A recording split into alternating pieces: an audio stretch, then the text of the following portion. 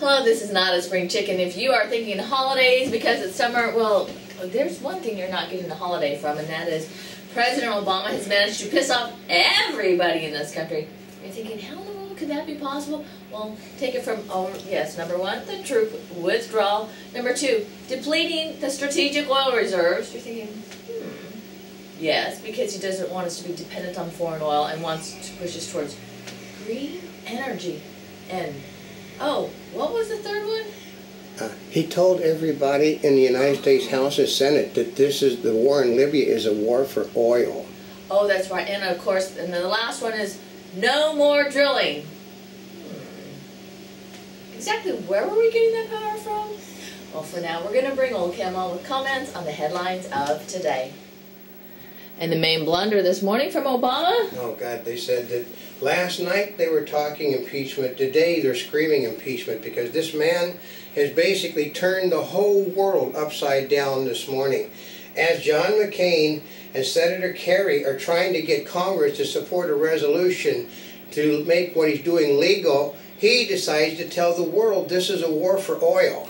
You know, they were trying to actually help him. I know, they figured that's why Mary Jane Obama's out, because you must be, they're wondering, well, put it this way, a predominant member of the Democratic Party. That's very liberal. Very liberal, said he wants to know what this man is on. He said we're trying to save his ass, and he pulls this stunt.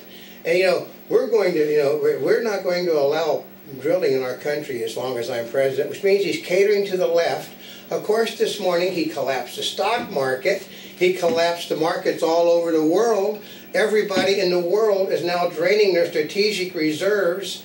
He drove the cost of oil down worldwide.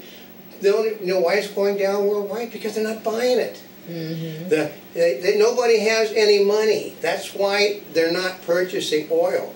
So, like I said, the one guy said, well, he can try the price back down to $3.50 a gallon. It won't make any difference. It's already been done. Nobody's going anywhere this summer. Oh. And and then that was just half of it. I mean, the guy last night, he pissed off the left because the left wanted more than 10,000 troops now. They wanted all the surge troops, and they wanted everybody out by the election. That made them angry. The people on the right said, we're going to have to go back in and clean up this mess because it is now your war, Mr. President. Mm-hmm. So, you talk about a guy that, they said that the polls were all, basically Michelle Bachmann can beat him for president now. Ooh. Well, that's what scared him, when Michelle Bachmann can beat him. Ooh.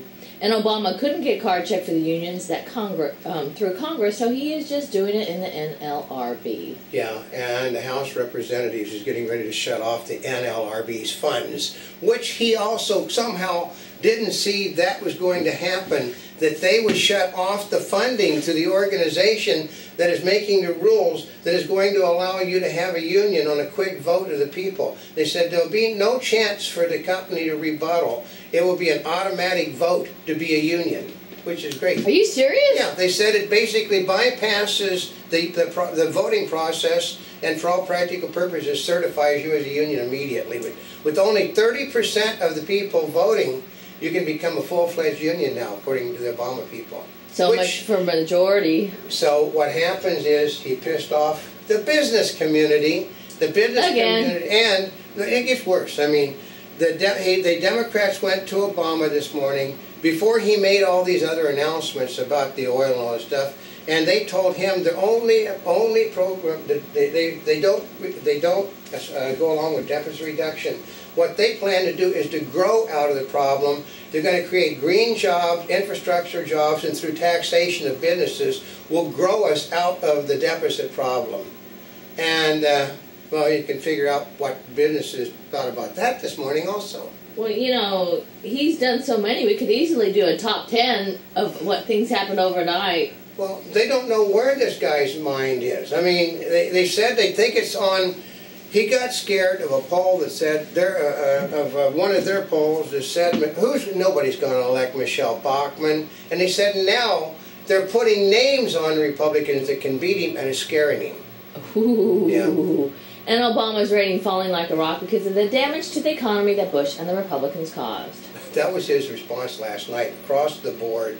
I mean, every Democrat, George Bush and the Republicans dug us into such a deep hole that we had to do all of this spending to get us out. And what hole did he dig us into? He said unemployment was like 6-9%. The national debt was $5 trillion less. We didn't have massive mandates on people's businesses. We didn't have orders on taking over their life. We didn't have more people own their homes than they do now. And he wanted them, well, George Bush and the Republicans caused this problem. And well, we didn't have, people actually, George Bush and the Republicans caused this problem. That was, that was the response to everything. George Bush and the Republicans dug this hole so deep that the president is unable to get out of it without more spending. But George Bush and the Republicans is what he's running against. And Obama managed to piss off the very people he was trying to get on his side over Afghanistan. Yeah, they didn't want 10,000 by next month. They wanted 30,000, and they wanted all of them out by 2/12. And he didn't give them that because there's a problem. Democrats have a history of running from the field of battle. They have a tremendous history of running from the field of battle. This is Obama's war, folks. He took it completely and made it his. He didn't like the way things were going, so he's going to pull out and fire missiles into everybody. The Pakistanis have filed charges against. This man is going to be arrested when he gets. I mean, there's going to be nowhere in the world that he can go that there's not going to be a warrant out for his arrest when he gets out of the presidency because of war crimes. George Bush did not indiscriminately fire missiles into people's villages like Obama does. Former Seattle U.S. Attorney pushes pot legalization. Because we can make money off of it. Okay, marijuana produces smoke, and the secondhand smoke from marijuana is a heck of a lot worse than the secondhand smoke from cigarettes. Oh, it is? Oh God! Well, basically, it's a sedative. You want to make somebody okay. How about a woman that's having a baby and you want to give her a sedative if she smells the smoke? How about the guy that's driving the train? He smells the smoke. And there's no laws against using marijuana on public transportation. Oh, that's true. Yeah. What about the airplane that's going to crash because the pilot was had dealt with secondhand smoke before he got on the plane and flew it? So that well, it's harmless. Well, it's harmless until the first person gets killed. That's why Mary Jane Obama's out. Ooh, and Pulitzer Prize winner Vargas says he's an illegal immigrant. You toss his ass out of the country. Just because he's won a Pulitzer Prize, he's also announced that he's also gay and is supporting gay marriage in the country, which basically, he said, how can you tell it's a supporter of Obama? Because they do absolutely everything you could do wrong. They were all right with the illegal alien bit, and then he said he's gay and the Latinos do not like gay people. And they do not approve of gay marriage. And he's gay and he supports gay marriage, so. Oh. So the guy that their spokesman, basically, he went down in flames. Okay, who was he the spokesman for? The spokesman for the Latinos, the illegal aliens staying in the country, the amnesty program. Yeah, that would change if you had. Well, it's just the last 24 hours, they've just made one stupid thing after another, folks. What, it came out, on a Wednesday to Thursday, Well, here's a good one, another one. How can you tell that it was a Democrat that filled out a survey form, supporting the president? How? Well, when they say, I'm leaning on the fence, but the problem is that this man has done such a great job getting us out of the hole that George Bush and the Republicans dug for us. Oh, that's the first clue. Yeah, you might think that he's a liberal Democrat, folks. And questions and answers about Greek debt. They're not going to pay it. They're basically going to shut down the entire country next week. They're going to basically shut down all air flights in, all shipping in and out, all trains, all cars, to show that they're not going to bow down to, I know you're going to hate to hear this word, they're not going to bow down to the will of George Bush and the Republicans. Ooh, even the Greeks? Even the Greeks are not going to bow down to the will of George Bush and the Republicans. Who's president? Obama is, but Obama's a socialist.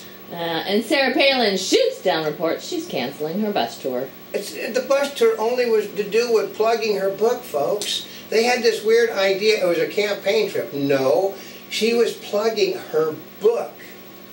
It was a book tour.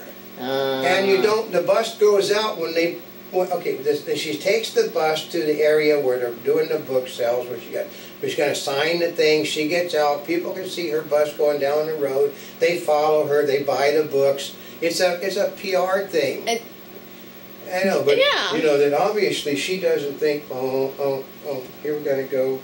Mary Jane Obama found out the bad news. She's only 10 points behind him in the polls now, and she's not even running. Anna Monty Bubbleism from the Mark Twain of the Animal Kingdom. Okay, yeah. Okay. If you continually do the same stupid thing over and over and over again, you're obviously a Democrat.